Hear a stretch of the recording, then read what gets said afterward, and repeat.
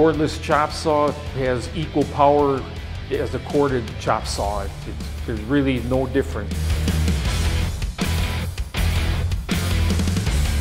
We've used corded tools for a long time, but when you set up a corded tool, it sits in one spot all day long. We waste a lot of time when we have to move people from one side to another when we have a cutting station set up. The battery powered tools are very important to us because we can move that anywhere we want to go. We cut metal studs, all different sizes. Has very long run time with the 12 amp battery. We can cut a lot of studs for a long time.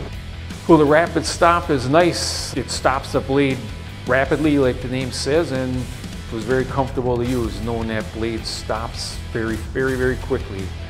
You've added a quick change for the blade.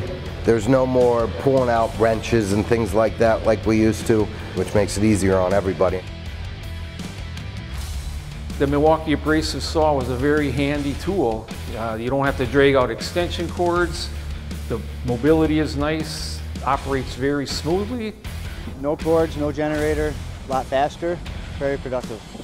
I would recommend the Milwaukee chop saw. We have had every different type of corded chop saw that there is, and we've had 2 different types of battery chop saws that are on the market, and this is the one that we're most happy with. It's a perfect tool for us.